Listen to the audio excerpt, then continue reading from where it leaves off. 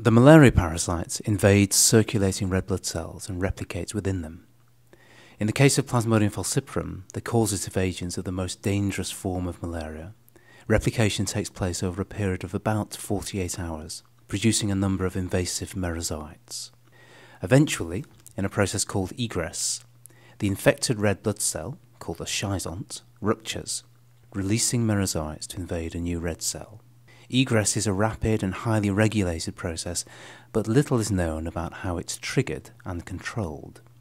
We've known for some time that just prior to egress, a parasite-derived serine protease called sub1, or PF sub1, is released from merozoites into the lumen of the parasitophorous vacuole, a membrane-bound compartment in which the parasite resides. Discharge of sub1 enables it to proteolytically modify a number of parasitophorous vacuole proteins, members of the sera family, which themselves resemble proteases, and also a number of proteins of the merozoite surface, including the essential major merozoite surface protein, MSP1, which probably plays a role in invasion of red cells.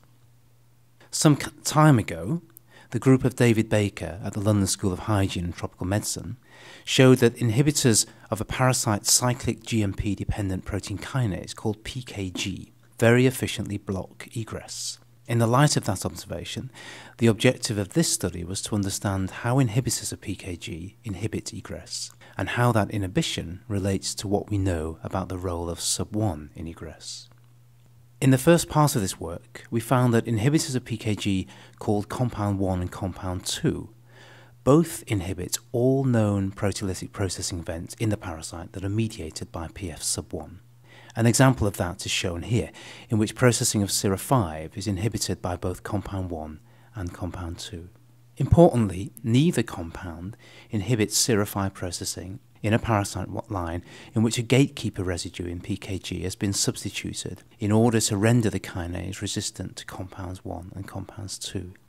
The inhibitors of PKG do not interfere with the trafficking of sub1 to exonemes, the subcellular organelles in which the parasite is stored prior to its release into the parasitophorous vacuole. Nor do they interfere with expression of sub1 in parasites, as shown by these immunofluorescence images of schizonts that have been treated with compound 1 or compound 2 for several hours. We eventually found that the way in which the inhibitors of PKG prevent sub1 activity against its endogenous substrates is to block the release of sub1 from exonemes, as well as the release of another class of secretory organelles called micronemes.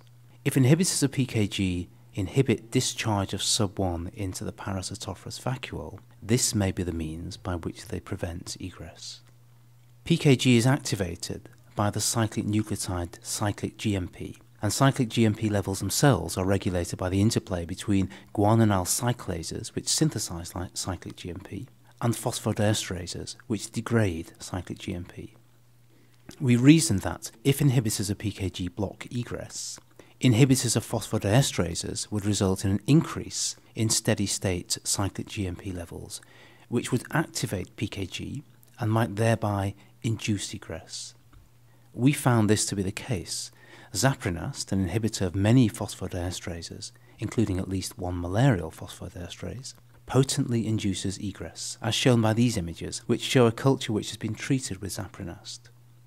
We went on to confirm that Zaprinast induces egress in a cyclic GMP-dependent manner, as its effects on wild-type parasites are prevented by compound 1 and compound 2, whereas Zaprinast-induced egress of the T618Q gatekeeper parasite mutant are not affected by the PKG inhibitors.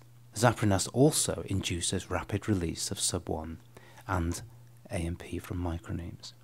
In summary, we have learnt more about the mechanisms that regulate egress of malaria parasites. It may be possible to exploit these new findings to design drugs that interfere with egress and thereby prevent progression of the disease caused by this important pathogen.